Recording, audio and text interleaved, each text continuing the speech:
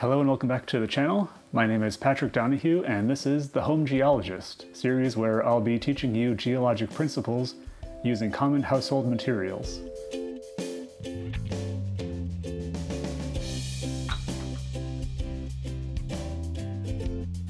Today we'll be talking about mineral cleavage and fracture, where they're pretty straightforward properties of minerals. And cleavage is the tendency of a mineral to break along an atomic plane, so basically planes of weakness in a mineral. Fracture, on the other hand, is when a mineral breaks rather than cleaves, and that's because in those minerals the atomic forces essentially equal out in all directions, and so there's no preferential break. Since this is a straightforward topic, I figure we'll jump right into the examples, and then I'll show you a couple of minerals and their characteristic cleavages. As one example, if you have a deck of cards, if this was a mineral, then the cleavage plane would be the way that you separate the planes of the decks of cards from the pack. This is similar to biotite or muscovite cleavage, which has a perfect cleavage along one plane and breaks off into sort of sheets of mica.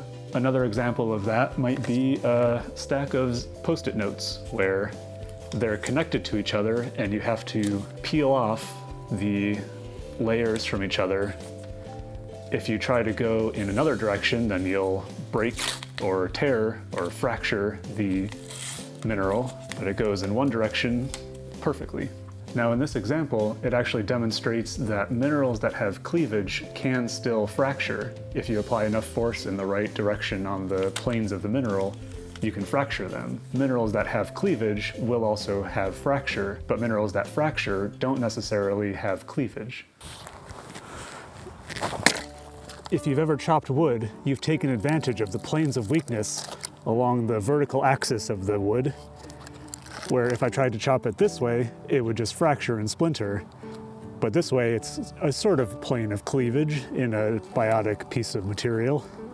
If you have coarse salt in your house, then you have a perfect example of cubic cleavage at your fingertips, where this is a cheat because salt is a mineral, but this has 3 perfect planes of cleavage, and you can see many of them are irregular, but we have a lot of blocky shapes in here because it breaks perfectly in 3 directions.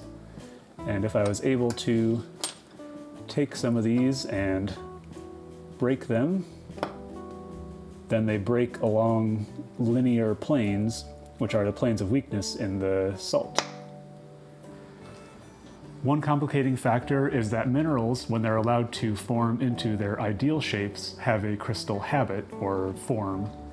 And that can be a little tricky to discern from cleavage when you're just looking at a form, for some minerals anyway.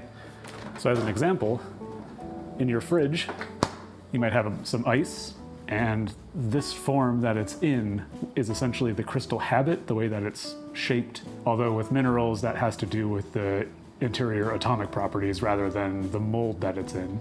But if we were to break this and it broke along that same orientation of this plane, for example, then that might be cleavage. But if we break it,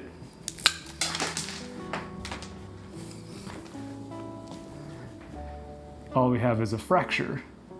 So this doesn't have any cleavage, it would have a fracture.